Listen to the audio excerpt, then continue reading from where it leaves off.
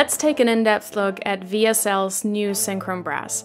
I already did a video for them on their channel if you want to check that one out, but I figured I'll do another one just for my channel.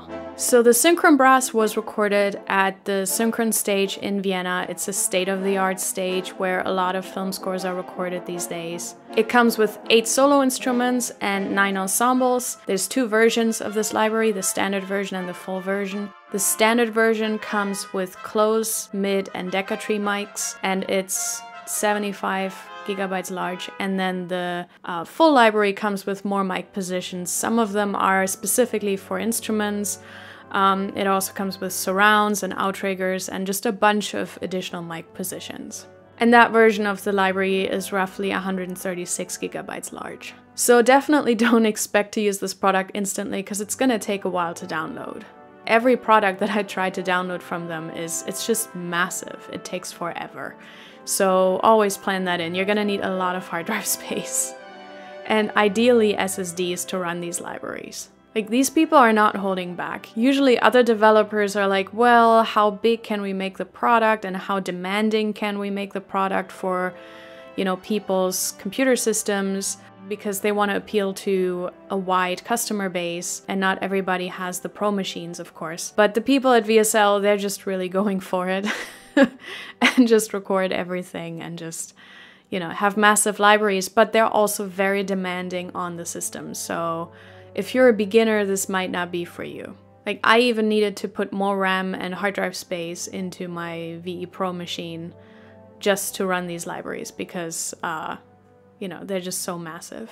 And these libraries are also on the more expensive end of the spectrum. They're definitely some of the most expensive libraries out there on the market. And rightfully so, because you get a lot of content and it's all very, you know, meticulously sampled. But yeah, just be aware of that. Again, if you're a beginner and you only have a laptop or something, or you're a hobbyist and you have an old, weak machine, you might have trouble with this one. As all VSL libraries, it loads into their free Synchron player, so no additional software is needed to play this, other than a DAW, of course. I've already done a video on the Synchron player and also Vienna Ensemble Pro, so you can check that out if you want to know more about this.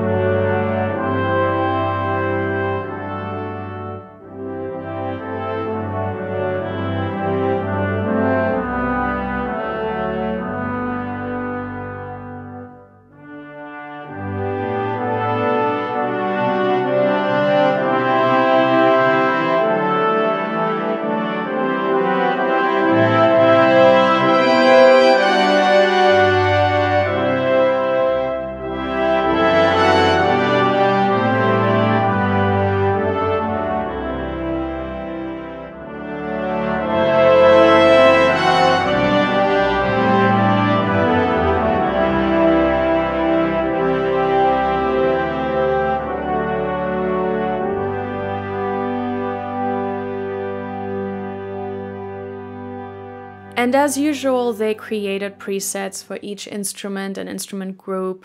They created EQ presets for users to try out. They created mic mix presets. They created reverb presets. And they're different for each instrument or each patch.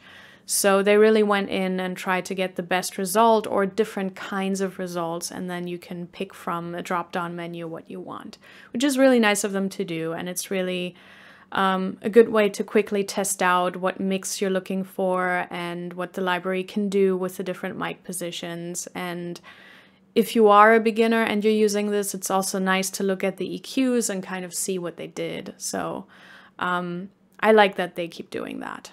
One of the most outstanding things in this library is the Timbre Adjust feature. I don't think any other library has that, at least none that I have. It's basically an extra CC control that functions like a filter.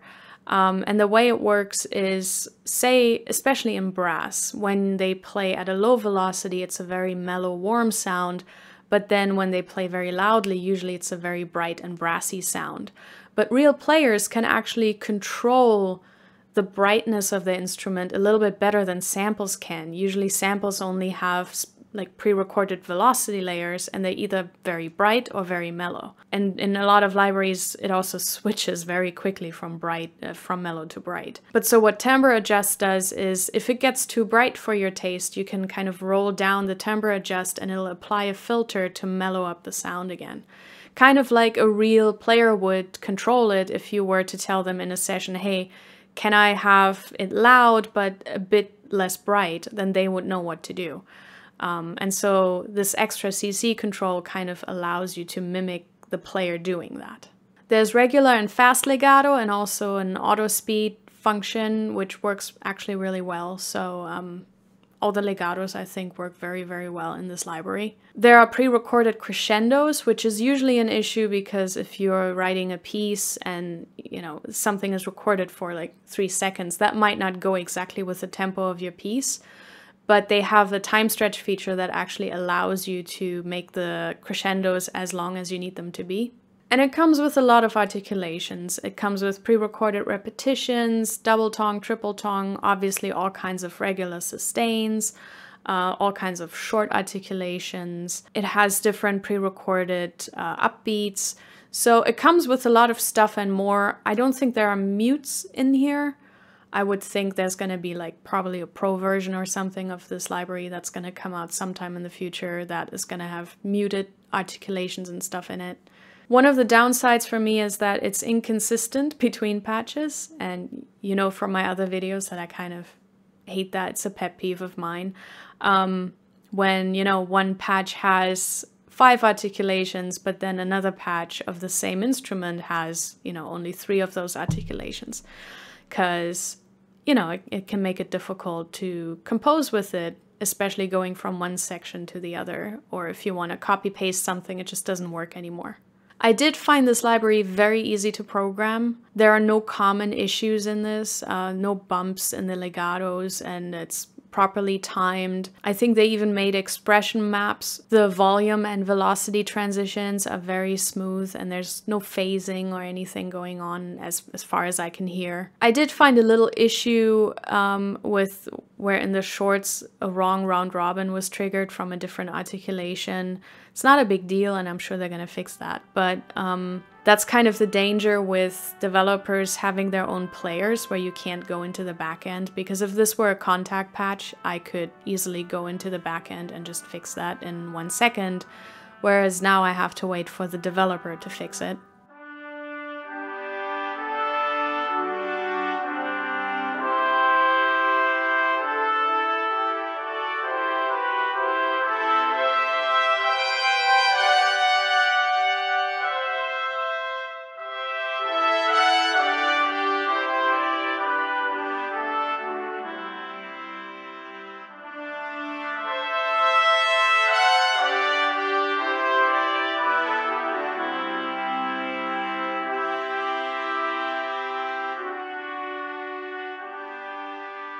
The strength of this library is definitely the trumpets, but specifically the first trumpet. I don't think I've heard a trumpet that well sampled. It sounds really, really great.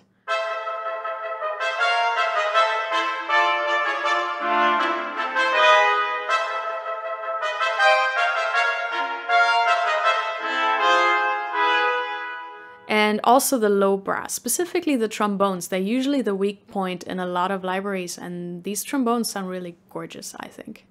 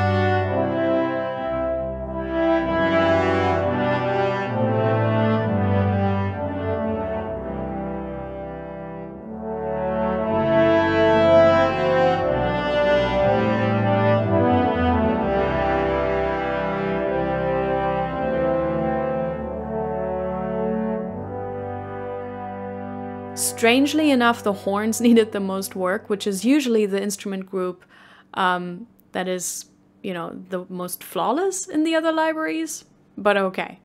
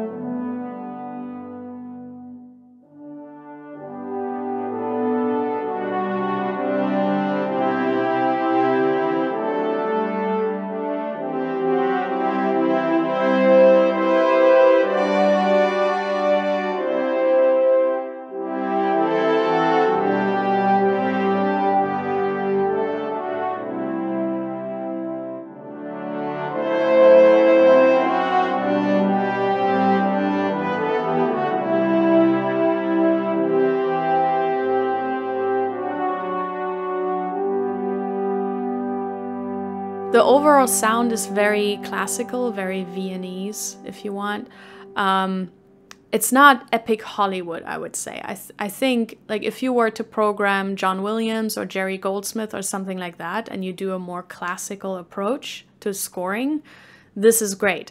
If you want, like, you know, the epic Inception brass or something, I'm not sure this is the library to go with. Like all of their libraries, they use a lot of key switches, which I still think is a pain. But they also, I think they give you expression maps for Cubase, so that's great. I would encourage using those. Or what I tend to do is just split out the articulations the way I want them. The library is actually programmed well enough where I think where you can use a lot of expression maps. With other developers, sometimes I feel like the patches are just so all over the place with timing and volumes that it doesn't really work. But with this one, I think it could work. I just still prefer splitting out articulations. I think that's my way of doing it, but it's not for everyone. So this is definitely one of the largest and most versatile brass libraries out on the market currently. But again, I would not say this is a beginner library. It's easy to use, but it's so demanding and expensive that I would say if this is your first brass library, you know, you might be struggling a bit if you're a student. But I really do think VSL, they really make pro products. They don't necessarily make beginner products or, you know, semi-professional products or hobbyist products, which the price tag and the tech specs really already suggest. I think this might also be really good for concert composers who are looking for all kinds of articulations that maybe film composers aren't always looking for. And especially since it's also such a natural, elegant classical sound that this library has. And so if you're looking to put more nuance into your mockups, especially for concert composers, I think this would be a really great library. And also for film composers that don't get to record their music live all the time.